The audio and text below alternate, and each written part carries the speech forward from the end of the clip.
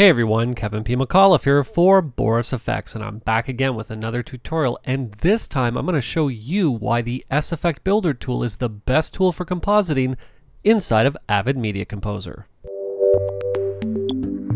Alright, as you can see, we are in Avid Media Composer, and before we get rolling, I want to give a big shout out to artgrid.io for the use of this footage in this tutorial.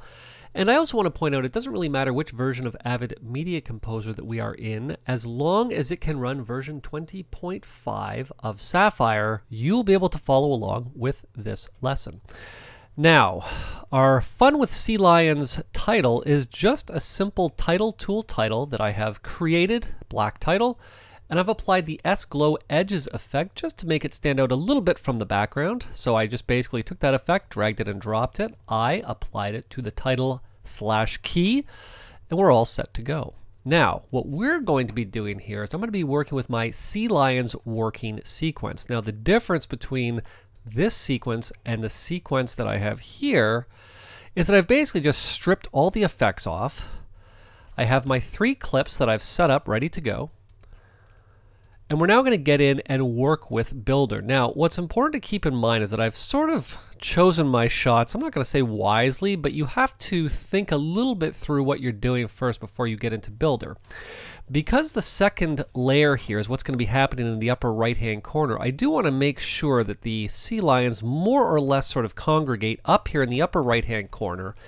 And for our sea lion that's blowing bubbles, as long as he appears somewhat in the middle of the screen or over towards the left, he's going to work perfectly, or she for that matter, is going to work perfectly over here on the left-hand side. All right, so let's Command or Control and 8 to call up the effects palette.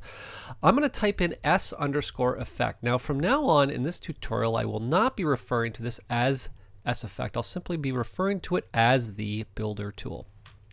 I'm going to take the Builder tool, I'm going to drag it and drop it down onto my shot. This is actually a 2-level composite that what we're going to do first is we're going to worry about getting this element to appear up here in the upper right-hand corner, and then we will step in and worry about getting this element in the lower left-hand corner. So what we're going to do is I'm going to step into effects mode. Shift and Y is my shortcut. If you don't have it mapped, don't worry, you can always find it right here at the top of your timeline.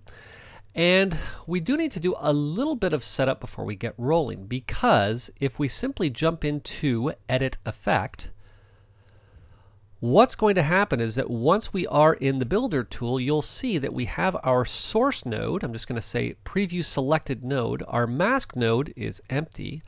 Our source has our source, but we don't have a background currently set up. So what I'm going to do here is I'm simply going to step out of the Builder tool, and I'm going to make sure that as of right now that our background is going to be set to the first track below. All right. So with that, that background node that we saw in the Builder tool will now be populated by this clip here. All right.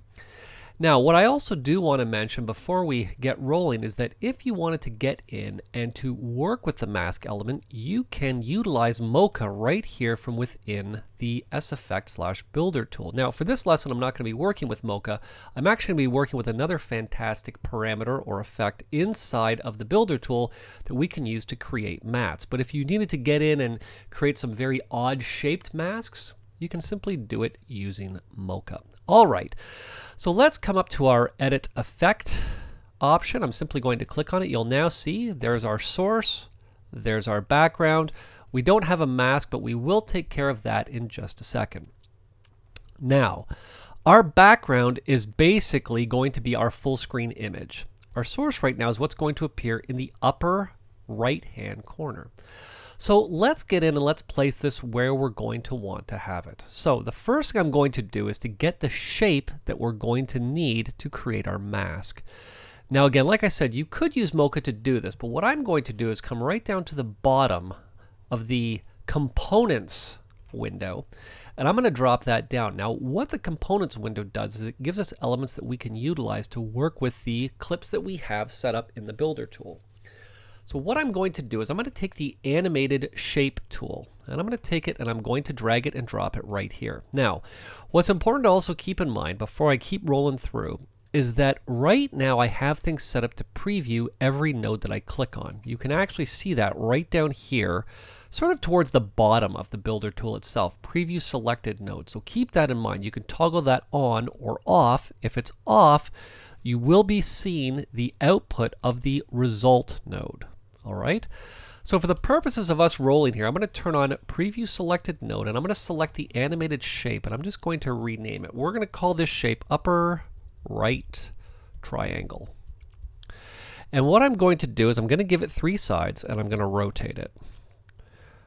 All right, something to about there. Now I'm just going to shift it over here. We're going to shift it up a little bit, kind of like that.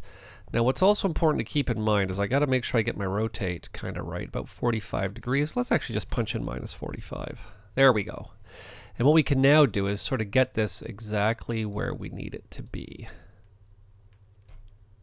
Perfect, right about there. Okay, so what we're now going to do, and I know this might sound strange, you might be thinking, okay, Kev, are we ready to get in and to, start adding our elements? We're not going to do that. I'm actually going to create the triangle that's going to go in the lower left-hand corner, even though we're not going to be working with it inside of this instance of the effect.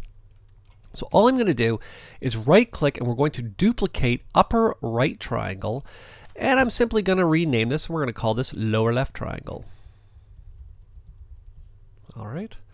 Now, it's always important to name your nodes. So this way, there's never any confusion as to what they are and what they do. All right. So we're going to take the upper or the lower left triangle, pardon me, and I'm just going to shift it over. I'm going to shift it down. Now, it looks like the other one's disappeared, but it hasn't. Remember, if I click on it, it is still there. If I wanted to see both of these at the same time so I could see exactly what's going to be happening in my composite, you'll see that I can actually chain these two together. So when I click lower left triangle, I'm going to see the upper right hand triangle being fed through this node to see its output. All right. Now let's rotate this the other way. And I'm going to put it, it's probably about 180 maybe. Not even too much. Let's bring it back to about there. That's pretty good. And we're just going to shift this again back over here, shift it down a little bit. I'm going for pretty close, and I think that's pretty close right there. So ideally, this is roughly what our composite is going to look like. One element here, background element here. All right. So what I'm going to do is I'm going to disconnect these nodes. Now, for the purpose of this instance of the effect, we're going to be working with the upper right-hand triangle, but I'm going to leave the lower left triangle inside of our build. Remember, I can add these. Whether I actually use them or not doesn't matter. They'll be there for me to use later on. Okay? So the first thing that we are going to need to do with our source is we're going to need to patch this triangle into it so that we can see what our element is going to look like in the upper right-hand corner. Now to do that, I'm going to use another tool. I'm going to use the Cutout tool. Now, you can take it and drag it and drop it right here and let go. Or you can drag it right over top of the whip that connects these two nodes together and let go. Now you'll notice that nothing has happened.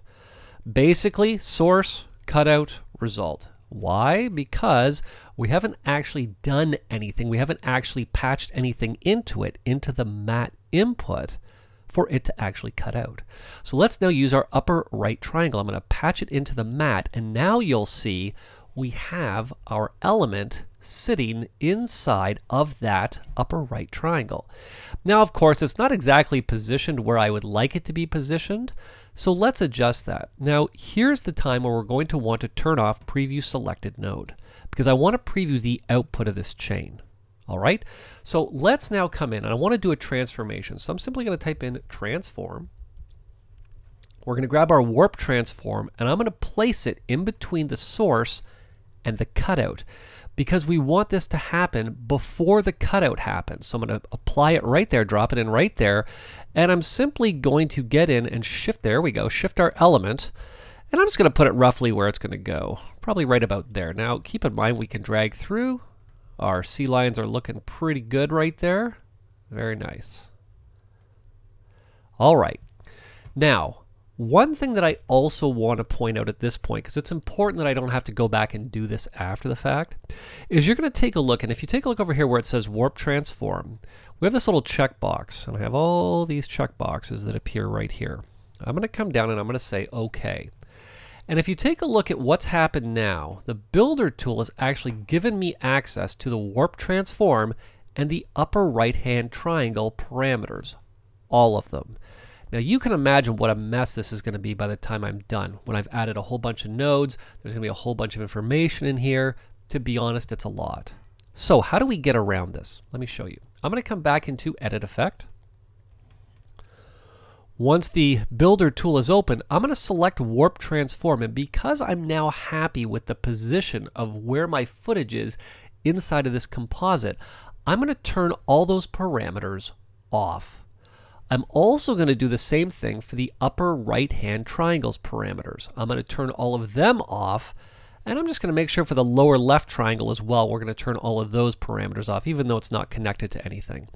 And I'm now simply going to say OK. You'll now notice that those two parameters have disappeared. I don't have access to any of the parameters that were available inside any of those two effects, we'll call them.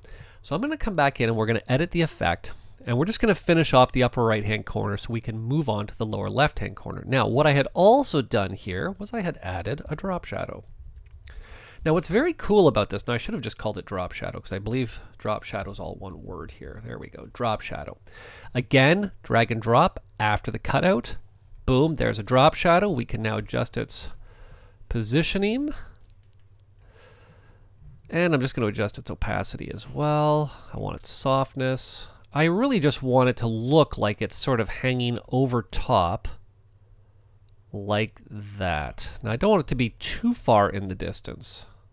I think that's pretty good right about there. All right. Now you might be thinking that we're done. However, there is one more parameter that I want to add in here. You're probably thinking, well, what other parameter could you need? Well, what we've done is we've come in and we've taken our footage and we've positioned it. Then what we've done is we've added the cutout that basically puts it up here in the upper right hand corner.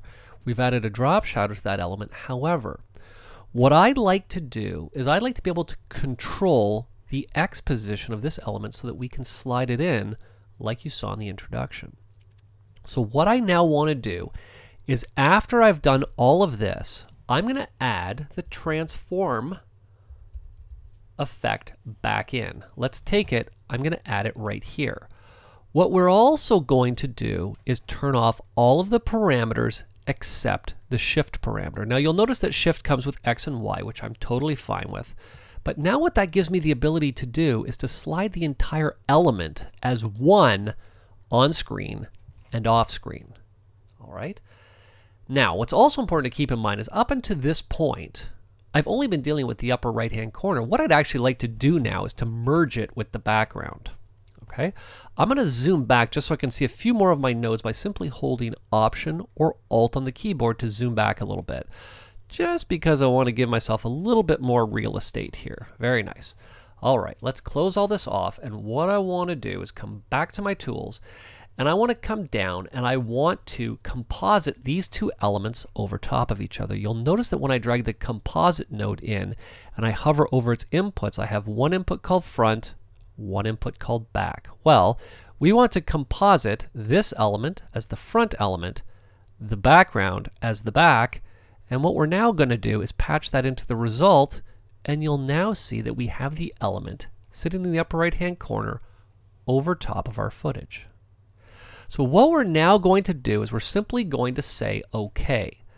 Now you'll see that my warp transform here gives me the shift X and Y parameters. However, what I should have done, because I'm all about organization, is I should have come to warp transform 2 and I should have called this upper right triangle and then come down and said OK. You'll now see it's called upper right triangle, which I can now from right here inside the effects palette slide back and forth. All right, so now what we're going to do is I'm simply going to take this element and I'm going to drag it and drop it, or the effect, onto the topmost layer. Now what's very cool about the Builder tool is that what it's going to do with the background being the first track below is not just look at the clip, but look at the entire composite. Okay, let's now come in and let's edit effect. First thing I want to do, once we get into the builder tool here, is I want to preview the selected node and only preview the background. Now you'll see the background is the composite that we had before. So we have to change things up a little bit, but I did this like this for a very specific reason. You'll now see that if I take the upper right-hand triangle, and I delete it in our case, and I take the lower left-hand triangle and I patch it in to the cutout, you'll now see that what we end up having is almost what we're looking for. You'll see there it is down there in the lower left-hand corner. We do need to make a few adjustments, obviously, before we move on. What I'm going to do is I'm going to delete this warp transform because I need to see what exactly is going on with this clip. What we're going to need to do is to reposition this footage here, our source clip, let's just preview here, to place our little sea lion in the lower left-hand corner. So now what we're going to do is, again, much like we had done before, I'm going to come back to transform, the warp transform node. I'm going to drop it in, and we're going to reposition our friend over here. Let's actually come down to the cutout. Okay, he needs a little bit, or she, for that matter, needs a little bit more moving. So let's just position them right about there, I think is pretty good. Okay. And now what we can do is simply come down to the result, and you'll see that it's looking almost right, except I'm missing the drop shadow. What's important to keep in mind with the drop shadow is I actually have it going this direction here. I need to just reposition it so that it's going this direction here. So let's come down to our drop shadow, and let's just adjust its position like such. All right, I think that's looking pretty good. We can even just shift it up a little bit to about there. I think that's looking pretty good. And what we also want to make sure of is that with this node now, we're now not going to call this upper right, it's now lower left triangle. So let's now come to here, make sure we have everything turned off. It's all turned off, that's good, good, good. I'm pretty sure I'd already shut that off. So now when I say OK, if you take a look at the effects editor, you will see that we have our lower left triangle with the Shift X and Y parameter. Let's just view the topmost layer here. There we go. And if I switch down to the version of the effect below it, you'll now see that we have our upper right-hand triangle with its Shift X and Y parameter as well. So let's just get in and create that little animation I'd created off the top. I believe I came in about 1 second. I'm just going to step back into effects mode here. And let's now add a couple of keyframes. So we're just going to add a keyframe to the X value. I will come down 1 second. I will add another keyframe, and we will just slide this parameter off screen. There we go, or that element off screen. Let's just make sure the shadow's gone as well. Perfect. Let's now move to the layer below. I'm going to again add a keyframe. We will come down 1 second. Add another keyframe. I will slide this off the frame. And what we've now created, if I step out of effects mode, is basically a very complex element that we wouldn't be able to create inside of Avid Media Composer on its own, using the power of Sapphire and the Builder tool. Now, don't forget, if you subscribe to Sapphire, you can download the 2020.5 update right now. And for more great training, don't forget to check us out on the Boris Effects YouTube channel. This has been Kevin P. McAuliffe. Thanks a lot for watching.